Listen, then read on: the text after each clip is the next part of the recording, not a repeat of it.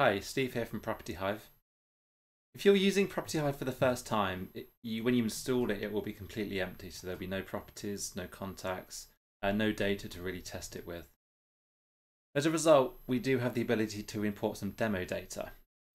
Now, if you've just installed Property Hive, you might get a prompt at the top here as a notice to go and do that. If you don't, the alternative is to go to Property Hive and Settings, and then Features.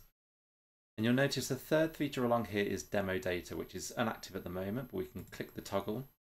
That will activate the feature. And then you'll notice we get a new tab here, demo data. All we need to do is click generate demo data. And that will generate 10 records of each thing that we can store. So it will do 10.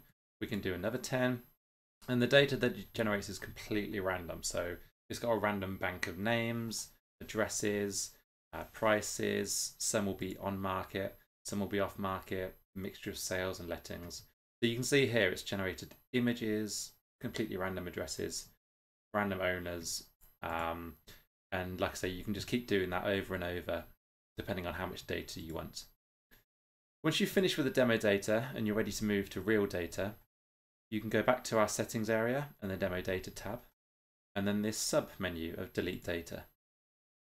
Delete data, that will go through and delete all of the records that it created when you generated it. And you'll notice now, if I go to properties, it's completely empty.